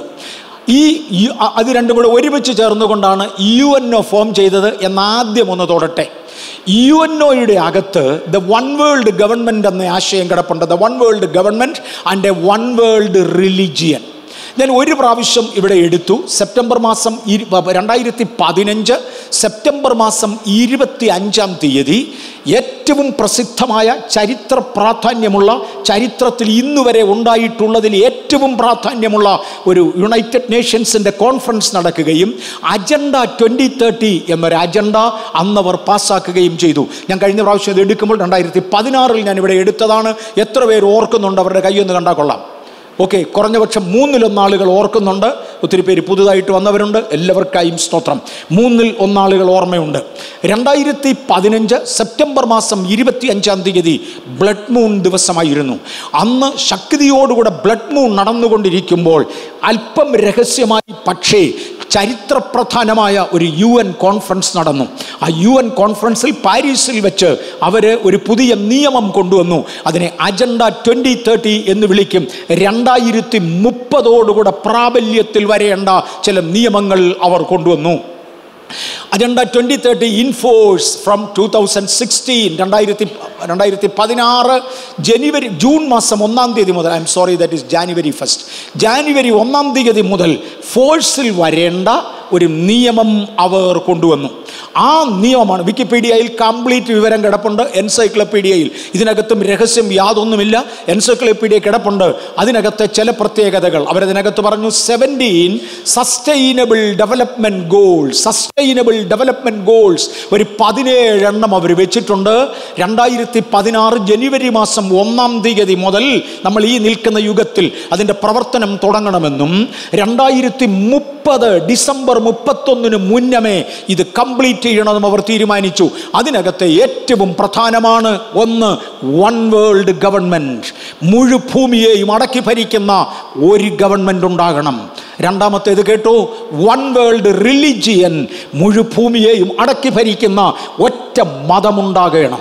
ഇന്ന് കാണുന്ന മതസമ്പ്രദായങ്ങൾ മാറ്റിയ ശേഷം സാക്ഷാൽ എതിർ ക്രിസ്തു ആഗ്രഹിക്കുന്ന, സാത്താൻ ആഗ്രഹിക്കുന്ന, ലൂസിഫർ ആഗ്രഹിക്കുന്ന ഒരു മതം ഭൂമിയിൽ കൊണ്ടുവരണം. അധികം നാളില്ല. കണക്കറിയാവുന്നവർ 30-ന്ന് 18 കുറച്ചാൽ മതി. നിങ്ങൾക്ക് എളുപ്പം കിട്ടും 12. അടുത്ത 12 വർഷത്തിനകം ഈ ഭൂമിയിൽ വൺ വേൾഡ് ഗവൺമെൻറ് കൊണ്ടുവരുമെന്നും വൺ വേൾഡ് റിലിജിയൻ കൊണ്ടുവരുമെന്നും നാം ഉൾപ്പെട്ട് നിൽക്കുന്ന ഭൂമിയുടെ പ്രമാണികൾ ചേർന്ന് ഒപ്പുവെച്ചൊരു പ്രമാണം പുറത്തു വന്നു. അതാണ് ദ ലാസ്റ്റ് സ്റ്റേജ് എന്ന് പറഞ്ഞത്. ആ ലാസ്റ്റ് യുഗത്തിലാണ് നമ്മൾ പറഞ്ഞത്. ഡേറ്റ് അക്യുറസി ഞാനല്ല പറഞ്ഞത്, വിക്കിപീഡിയ പറയുന്നു. ഡേറ്റ് അക്യുറസി ഞാനല്ല പറയുന്നത്, UNO ആണ് പറയുന്നത്. It is by 31 December 2030. അതിനെ അജണ്ട 2030 എന്ന് വിളിച്ചു. ഘോരവും ഭയങ്കരവുമായ ഒരു മൃഗം. പിള്ളേർ പേടിക്കണ്ട, ഘോരവും ഭയങ്കരവുമായ ഒരു മൃഗം. ഇതിനെ ഞാൻ പണ്ട് കാണിച്ചതാ. ഈ മൃഗമാണ് ഈ ഭൂമിയെ ഭരിക്കാനുള്ളത്. ഇതിനൊരു 10 കൊമ്പ് ഞാനിവിടെ കാണിച്ചിട്ടുണ്ട്. 7 തലകളും പ്രധാനപ്പെട്ട മറ്റു കാര്യങ്ങളും ഒക്കെ ഉണ്ട്. എവനാണ് ഭൂമിയെ ഭരിക്കുവാൻ വേണ്ടിയുള്ളത്. അന്ത്യകാലത്ത് ദുർഘട സമയങ്ങൾ വരുമെന്നറിയുക. ഭരണാധികാരികൾ ഘോരന്മാരായി മാറും, ക്രൂരന്മാരായി മാറും. യാതൊരു വിട്ടുവീഴ്ചയുമില്ലാത്ത പലതും നടക്കും.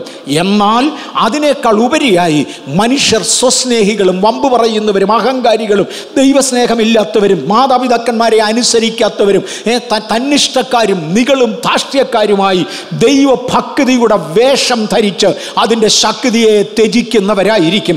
ഞാൻ എൻ്റെ സാധാരണ ഭാഷയിൽ ഉപയോഗിക്കുന്നത് പോലെ ഒരു ചൊറിക്ക് പ്രാർത്ഥിക്കുവാൻ ആത്മസ്വാതന്ത്ര്യം ഇല്ലാത്തവൻ എന്നെപ്പോലെ വെള്ളയുടുപ്പും ഒക്കെ ഇട്ടുകൊണ്ട് ഞാനും സുവിശേഷകനാടാന്നും പറഞ്ഞ് ബൈബിൾ പൊക്കിപ്പിടിക്കുന്ന ഒരു കാലം വരും. ഭക്തിയുടെ വേഷം ധരിച്ച് അതിൻ്റെ ശക്തിയെ ത്യജിക്കുന്നവരായിരിക്കും, സ്വസ്നേഹികളായിരിക്കും, വമ്പ് പറയുന്നവരായിരിക്കും, അഹങ്കാരികളായിരിക്കും, ദൂഷകന്മാരായിരിക്കും, സത്യത്തെ സ്നേഹിക്കാത്തവരായിരിക്കും, അധർമ്മത്തിൽ വിശ്വസിക്കുന്നവരായിരിക്കും.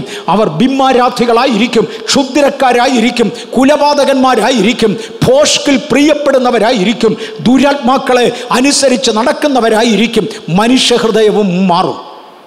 ഞാനിതെടുത്തു പറയുമ്പോൾ സാധാരണ ഓർപ്പിക്കാറുള്ള നമ്മുടെ പഴയ അപ്പൂപ്പന്മാരെ ഒന്ന് ഓർത്തോണേ. പഴയ നിയമത്തിൻ്റെ പ്രമാണപ്പെട്ട ആളുകൾ, അതിലെ ന്യായശാസ്ത്രിമാർ, നസ്രയനാകുന്ന യേശു ജീവനുള്ള ദൈവത്തിൻ്റെ പുത്രനായി സമുദ്രത്തിലെ പച്ചവെള്ളത്തിൻ്റെ മേൽ നടക്കുകയും പച്ചവെള്ളത്തെ വീഞ്ഞാക്കുകയും മരിച്ച് 4 ദിവസം കഴിഞ്ഞ് ലാസറിനെ വിളിച്ചെഴുന്നേൽപ്പിക്കുകയും ചെയ്തവനാണെങ്കിലും അദ്ദേഹത്തെ അംഗീകരിപ്പാൻ നമ്മുടെ പൂർവ്വപിതാക്കൾ തയ്യാറായില്ല. യവന്മാരെ അനുഗമിക്കുവാൻ നാം പോകരുതേ. അവർ വസ്ത്രത്തിൻ്റെ മേൽ മേന്മ വരുത്തി പുസ്തകമേന്തി നടക്കുന്ന ഒരു വിഭാഗമാണ്. ഇവരോട് അടുക്കാതിരിക്കാൻ സൂക്ഷിക്കുക. അന്നത്തെ മഹാപുരോഹിതനെ മറക്കല്ലേ. അയാൾ ഇതൊന്നും അംഗീകരിച്ചവനല്ല. പക്ഷെ അവരംഗീകരിക്കാഞ്ഞതുകൊണ്ട് യേശുവിൻ്റെ പ്രവൃത്തികൾ കുറച്ചില്ല. ഇന്ന് പകൽക്കാലം പൊതുലോകത്തിൻ്റെ അംഗീകാര്യമല്ല, ദൈവപ്രവൃത്തികൾ നടത്തിയെടുക്കുവാൻ നമ്മെ ഏൽപ്പിക്കുമെങ്കിൽ ഈ അന്ത്യകാലഘട്ടത്തിൽ നമ്മെ ഉപയോഗിക്കുവാൻ സ്വർഗത്തിലെ ദൈവത്തിന് കഴിയുമല്ലോ. ഇതിൻ്റെ അപ്രോക്സിമേറ്റ് ടൈം മറ്റ് കണക്കുകളിലൂടെ ഞാൻ തെളിയിച്ചു. ഇന്നങ്ങോട്ട് പോകുന്നില്ല.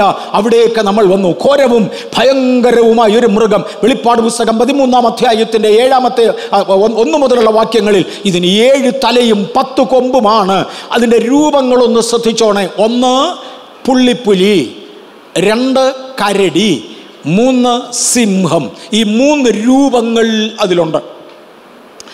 ദാനിയേൽ പ്രവാചകനെ കാണിച്ചു കൊടുക്കുമ്പോൾ ലോക ഗവൺമെൻറ്റുകളിൽ വ്യത്യസ്ത കാലഘട്ടങ്ങളിൽ വാണിരുന്ന 3 സാമ്രാജ്യങ്ങളുടെ രൂപമാണിതെന്ന് മറക്കരുത്. എന്ന് പറഞ്ഞാൽ കഴിഞ്ഞുപോയ വീണുപോയ രാജാക്കന്മാരുടെ, വീണുപോയ സാമ്രാജ്യങ്ങളുടെ ഏലിയൻസ്, വീണുപോയ ശക്തികൾ ഒരുമിച്ച് ചേർന്ന് ഭരിക്കുന്ന ഒരു ഭരണമായത്.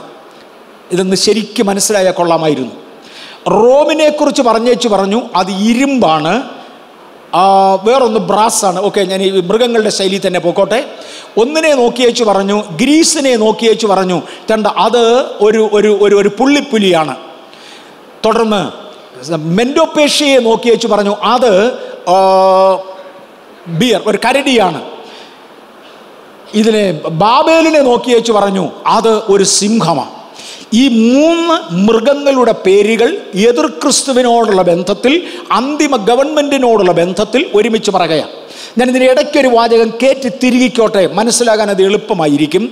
എതിർ ക്രിസ്തുവിന് ട്രയാങ്കുലർ ഫോം ഉണ്ട്, അല്ലെങ്കിൽ ട്രയൂൺ പോസിബിലിറ്റി ഞാൻ എടുത്തു പറഞ്ഞു. അതിൽ ഒന്നാമത്തേത് ഒരു ലോക ഗവൺമെൻറ്റാണ്. രണ്ടാമത്തേത് ഒരു ലോക മതമാണ്, ലോകത്തെ മുഴുവനും ബാധിക്കുന്ന.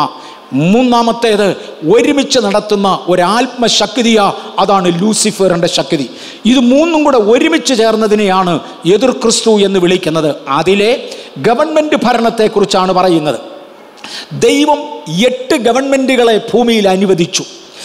7ഉം 8ഉം കൂടെ ഒരുമിച്ച് ചേർന്ന് ഒരു ഗവൺമെൻറ് ആകും.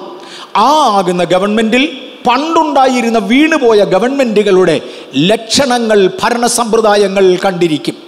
ഡയക്ലിഷ്യൻ ചക്രവർത്തിയായിരുന്നു എതിർ ക്രിസ്തു എന്ന് വാദിച്ചവരുണ്ട്. വേദപുസ്തകത്തിലെ പ്രവചനങ്ങളുടെ ഒരു പ്രത്യേകത, എല്ലാ പ്രവചനങ്ങൾക്കും ഒരു പൂർണ്ണ നിവർത്തീകരണം ഉണ്ടായിരിക്കും.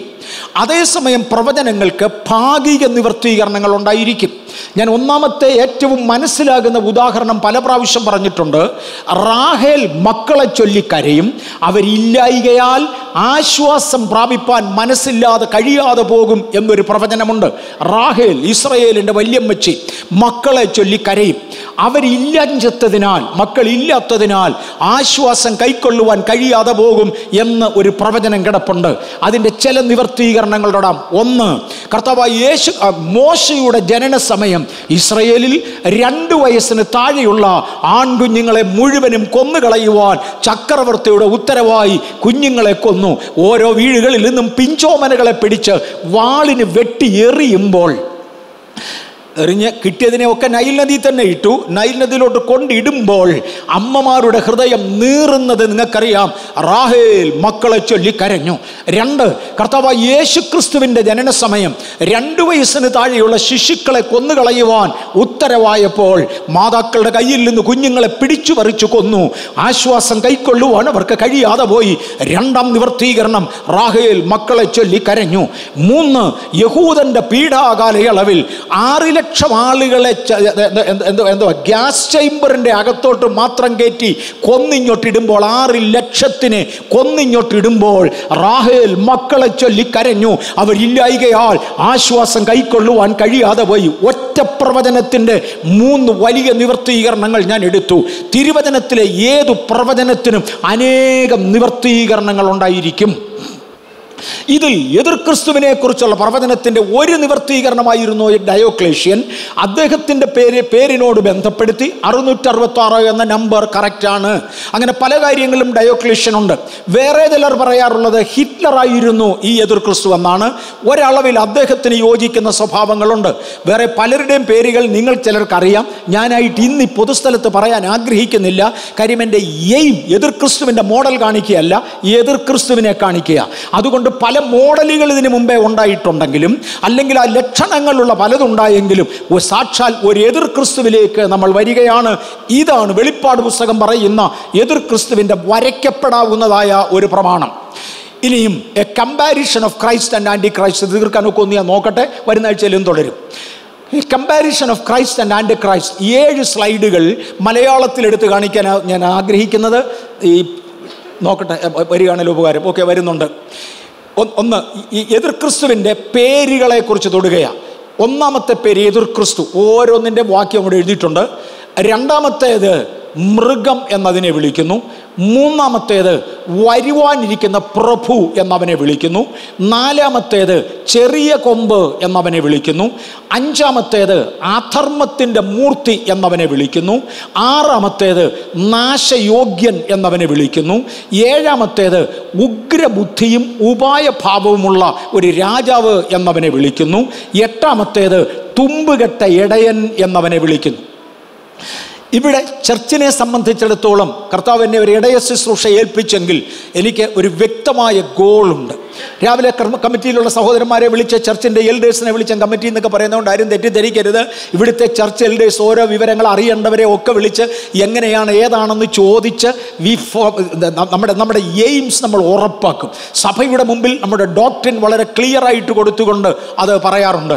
പല ആളുകളും പറയും നമ്മൾ ആദ്യം ഇങ്ങോട്ട് വരുമ്പോൾ രക്ഷിക്കപ്പെടണമെന്ന് പറയരുത്, സ്നാനപ്പെടണമെന്ന് പറയരുത്, അതൊക്കെ ഒളിച്ചു വെച്ചേക്കണം. നോ മോനെ, ബെഥേലിന് അങ്ങനെ ഒരു ഹിഡൻ അജണ്ട ഇല്ല. ബെഥേലിൻ്റെ അജണ്ട ഓപ്പണാണ്. കാരണം ഇവിടെ ഒരു തുമ്പുകെട്ട ഇടയനെ ദൈവത്തിൻ്റെ നാമത്തിൽ നമുക്ക് വേണ്ട. ഇവിടെ ഒരു എയിമുള്ള ഒരു ഇടയനെയാണ് വേണ്ടത്. ആ ഇടയൻ തൻ്റെ ഉപദേശങ്ങൾ ഞാൻ ജനിക്കുന്നതിന് മുന്നമേ എഴുതി വെച്ചു, ഇതനുസരിച്ചോളാൻ പറഞ്ഞു. അത് പ്രസംഗിക്കുന്നതാണ് നമ്മുടെ കടമ. തുമ്പുകെട്ട ഇടയൻ എന്നാണ് ഈ അന്തിക്രിസ്തുവിനെ, എതിർ ക്രിസ്തുവിനെ സെഖരിയ പ്രവാചകൻ വിളിക്കുന്നത്. ഇനിയും ക്രിസ്തുവും എതിർ ക്രിസ്തുവും തമ്മിലുള്ള ചില വ്യത്യാസങ്ങൾ ഒന്ന് എളുപ്പം കേട്ടോണം. ഒന്ന്, ക്രിസ്തുവിനെ ദൈവപുത്രൻ എന്ന് വിളിക്കുമ്പോൾ എതിർ ക്രിസ്തുവിനെ നാശപുത്രൻ എന്ന് വിളിക്കുന്നു. വാക്യങ്ങൾ അവിടെ തന്നെ എഴുതിയിട്ടുണ്ട്. ലൂക്കോസ് 1-ലും തെസ്സലോനിക്കർ 2-ലും എഴുതിയിട്ടുണ്ട്. 2, ക്രിസ്തുവിനെ സത്യം എന്ന് വിളിക്കുമ്പോൾ എതിർ ക്രിസ്തുവിനെ അസത്യം എന്ന് വിളിക്കുന്നു. അടുത്തത്, ദൈവത്തിൻ്റെ പരിശുദ്ധൻ എന്ന് ക്രിസ്തുവിനെ വിളിക്കുമ്പോൾ അധർമ്മത്തിൻ്റെ മൂർത്തി എന്ന് എതിർ ക്രിസ്തുവിനെ വിളിക്കുന്നു. യേശു നല്ല ഇടയനായിരിക്കുമ്പോൾ മറ്റവൻ തുമ്പുകെട്ട ഇടയനാണ്. യേശു രക്ഷിക്കുന്നവനാണ്, എതിർ ക്രിസ്തു നശിപ്പിക്കുന്നവനാണ്. യേശു ദൈവഭക്തിയുടെ മർമ്മമാണ്, മറ്റവൻ അധർമ്മത്തിൻ്റെ മർമ്മമാണ്. യേശു ദൈവത്താൽ ഉയർത്തപ്പെട്ടവനാണ്, എതിർ ക്രിസ്തു ദൈവത്താൽ താഴ്ത്തപ്പെട്ടവനാണ്. യേശു പിതാവിൻ്റെ ഇഷ്ടം ചെയ്യുന്നവനാണ്, എതിർ ക്രിസ്തു സ്വന്തം ഇഷ്ടം ചെയ്യുന്നവനാണ്. യേശു ദൈവനാമത്തിൽ വന്നവനാണ്, എതിർ ക്രിസ്തു സ്വന്തം നാമത്തിൽ വരുന്നവനാണ്. ഞാൻ, എൻ്റെ കാര്യം, എൻ്റെ പേര് സ്വന്തം നാമത്തിൽ വരുന്നവനാണ്. 11-ാമത്തേത്, യേശു ഉയരത്തിൽ നിന്ന് വന്നവനാണ്. അന്തിക്രിസ്തുവിനെ കുറിച്ച് ആഴത്തിൽ നിന്ന് കയറി വന്നു എന്നാണ് എഴുതിയിരിക്കുന്നത്. 12, യേശു തന്നെത്താൻ താഴ്ത്തുന്നവനാണ്. താൻ ഉയരത്തിൽ നിന്ന് ഇറങ്ങി വന്ന് തന്നെത്താൻ താഴ്ത്തുമ്പോൾ താഴെ നിന്ന് മുകളിലേക്ക് കയറുന്നവൻ തന്നെത്താൻ ഉയർത്തുന്നവനാണ് എന്നിത്യാദികൾ കാണുവാൻ കഴിയും. യേശുവിനെ നീതിയുള്ള രാജാവെന്നും എതിർ ക്രിസ്തുവിനെ ഉപായബുദ്ധിയുള്ള രാജാവെന്നും വിളിക്കുന്നു. യേശുവിനെ സമാധാനത്തിൻ്റെ പ്രഭുവെന്നും മറ്റവനെ ഉഗ്രഭാവമുള്ളവനെന്നും വിളിക്കുന്നു. യേശുവിനെ ദൈവാത്മശക്തിയാൽ പ്രവർത്തിക്കുന്നവനെന്നും മറ്റവനെ സാത്താന്യ ശക്തിയാൽ പ്രവർത്തിക്കുന്നവനെന്നും കാണുവാൻ കഴിയും. യേശു ദൈവത്തെ മഹത്വപ്പെടുത്തുന്നു, അവൻ ദൈവത്തെ ദൂഷിക്കുന്നു. ശത്രു ദൈവത്തെ ദൂഷിക്കുന്നു. യേശു ദൈവാലയം ശുദ്ധീകരിക്കുന്നു, എതിർ ക്രിസ്തു ദേവാലയം അശുദ്ധമാക്കുന്നു. യേശു മനുഷ്യനാൽ ത്യജിക്കപ്പെട്ടവനാണ്, എതിർ ക്രിസ്തു മനുഷ്യനാൽ സ്തുതിക്കപ്പെടുന്നവനാണ്. ഒരു 7 സ്ലൈഡുകളിൽ നമ്മൾ കുറേ കമ്പാരിഷൻ കണ്ടു, കുറേ കാര്യങ്ങൾ കണ്ടു. ദൈവപുത്രനായ ക്രിസ്തു ആര്, എതിർ ക്രിസ്തുവായ സാത്താന്യ ഗവൺമെൻറ് ഏത് എന്നിത്യാദികൾ ഏറെക്കുറെ ഒന്ന് മനസ്സിലാകേണ്ടത്. അതിൽ കൂടുതൽ ഒക്കത്തില്ലല്ലോ. ഇതെല്ലാം കൂടെ ചേർന്ന് അധർമ്മത്തിൻ്റെ മൂർത്തിയായ ആ തനി ചെകുത്താൻ ഭരണം ഏറ്റെടുക്കും. എനിക്ക് തോന്നുന്നു അതിനേക്കാൾ ഉപയോഗിക്കാൻ കൊള്ളാവുന്ന ഒരു പദം മലയാളത്തിൽ വേറെ ഇല്ലായിരിക്കും. തനി ചെകുത്താൻ. അവൻ തന്നെ ഒടുവിൽ ഭരണം ഏറ്റെടുക്കും. ആ സ്ഥിതിയിലേക്ക് നമ്മൾ ഇവൻ്റെ മോന്ത കണ്ടാൽ നമ്മൾ ചിലർക്ക് ഇങ്ങനെയൊക്കെ അല്ലേ.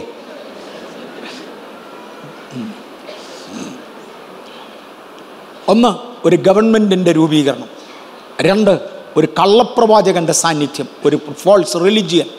3, ഡ്രാഗൺ അഥവാ മഹാസർപ്പം, അതിൻ്റെ മുഴുബലവും ഇവനെ കൊടുക്കണം. ഈ കള്ളപ്രവാചകൻ്റെ വായിൽ നിന്നും ഡ്രാഗൻ്റെ വായിൽ നിന്നും തവളയെപ്പോലെയുള്ള അശുദ്ധാത്മാക്കൾ വന്നുകൊണ്ടിരുന്നു. തവളയെപ്പോലെയുള്ള അശുദ്ധാത്മാവെന്ന് ബൈബിൾ എഴുതുന്ന കാലത്ത് ശാസ്ത്രം ഇന്ന് പറയുന്ന റപ്റ്റേലിയൻ സ്പിരിറ്റിനെ കുറിച്ച് ഒരു പിടിയില്ലായിരുന്നു. റപ്റ്റേലിയൻ ഏലിയൻസിനെ കുറിച്ച് യാതൊരു പിടിയുമില്ലായിരുന്നു.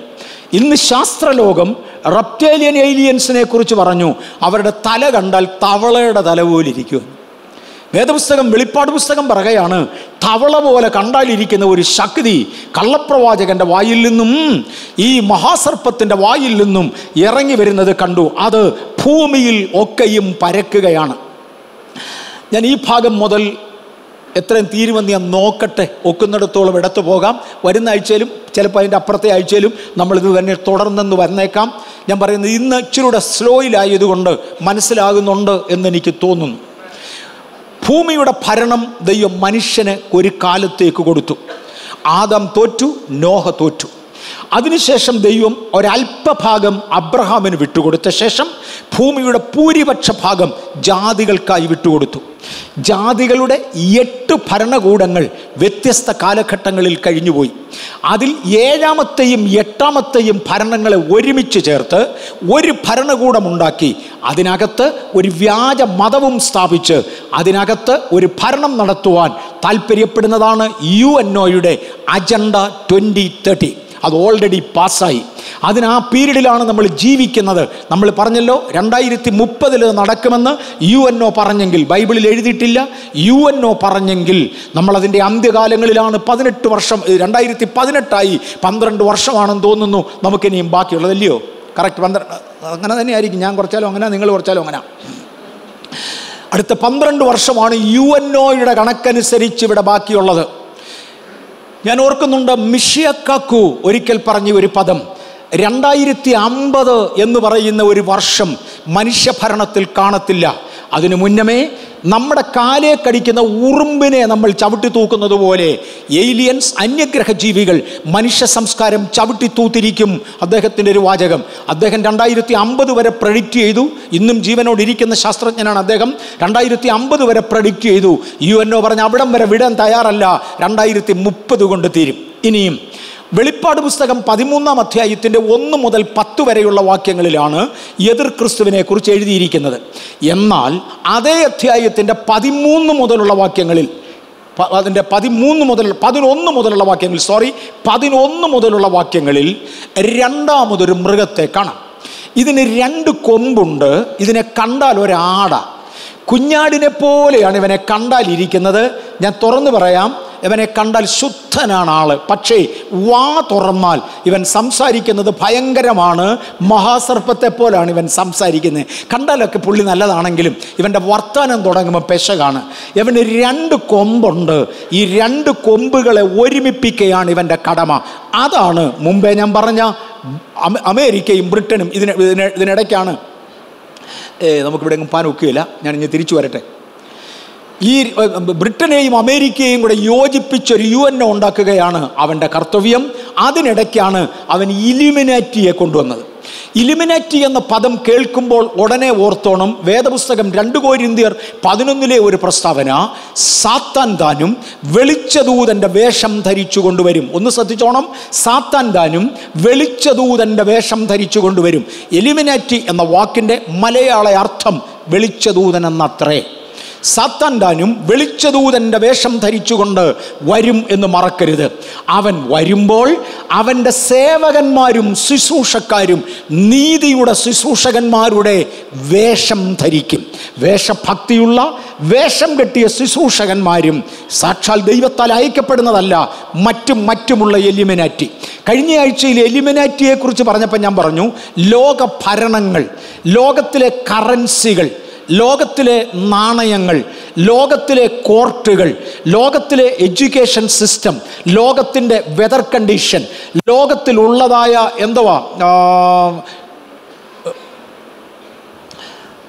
ശക്തി ഉപയോഗിച്ച് ആളുകളെ കീഴടക്കുന്ന ഭീകര സംഘടനകൾ, ഇതെല്ലാം നിയന്ത്രിക്കുന്നത് ഈ ശക്തിയാണ്.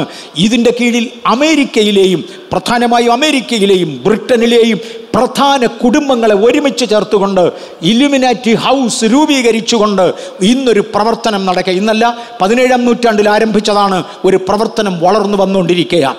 ഇതിനകത്തിരിക്കുന്ന ദൈവ പൈതലേ, കാലം ചുരുക്കമാകയാൽ ഈ അന്ത്യനാളിൽ നമ്മെ ഏൽപ്പിച്ചത് ചെയ്യുവാൻ മറക്കരുത്. പകലുള്ളിടത്തോളം അതിനകത്ത് നടക്കാം.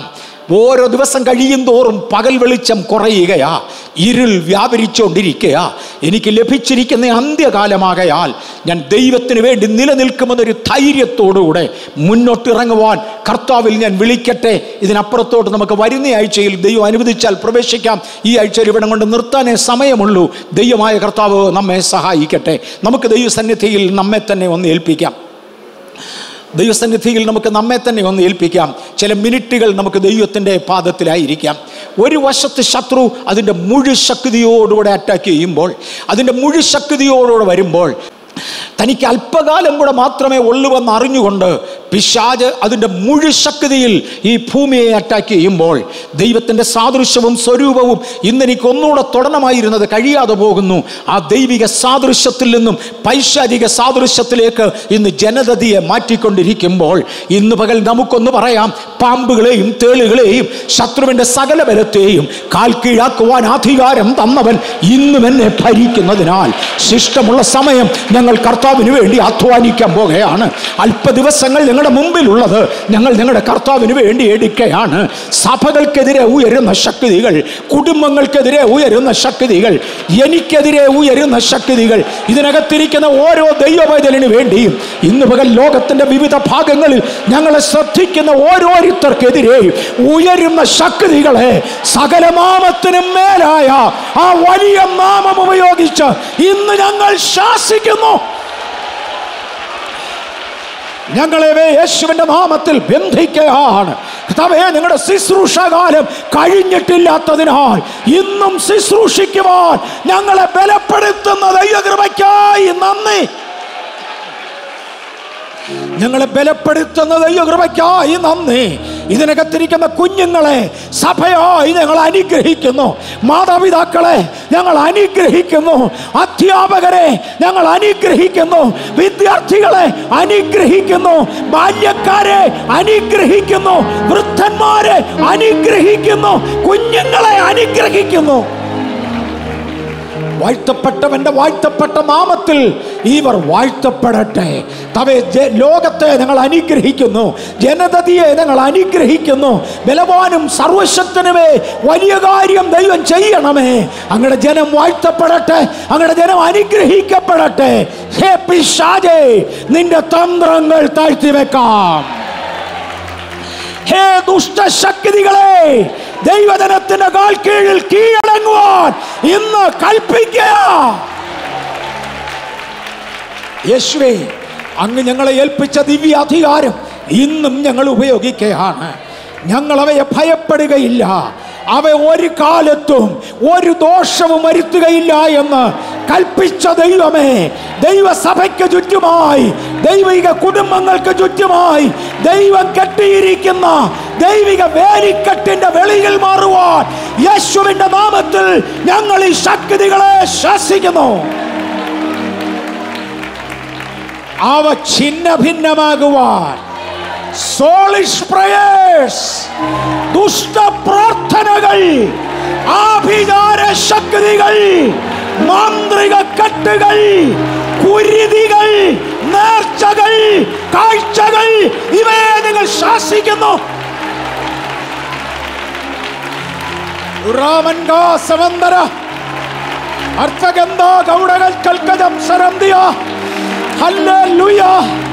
കർത്താവേ, ആ പിളർന്നിരിക്കുന്ന തീജ്വാലകൾ ഇന്ന് ഞങ്ങളുടെ മേൽ പതിയട്ടെ.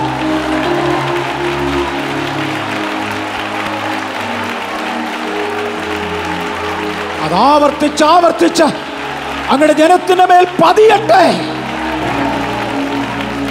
വിശുദ്ധ ദൂതന്മാരെ, ഞങ്ങളുടെ കാവലിന് വേണ്ടി ഇറങ്ങി വരിക. കാവലിന് വേണ്ടി ഇറങ്ങി വരിക. കാവലിന് വേണ്ടി ഇറങ്ങി വരിക.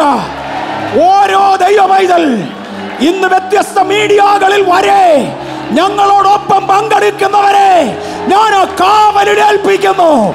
യേശുവിൻ നാമത്തിൽ ആ കാവൽ അവരുടെ മേൽ ഇരിക്കട്ടെ. ദൈവകൃപ ഞങ്ങളുടെ മേൽ പകരണം. മഹത്വം അങ്ങ് എടുക്കണം. അത് യേശുവിന്റെ നാമത്തിൽ തന്നെ.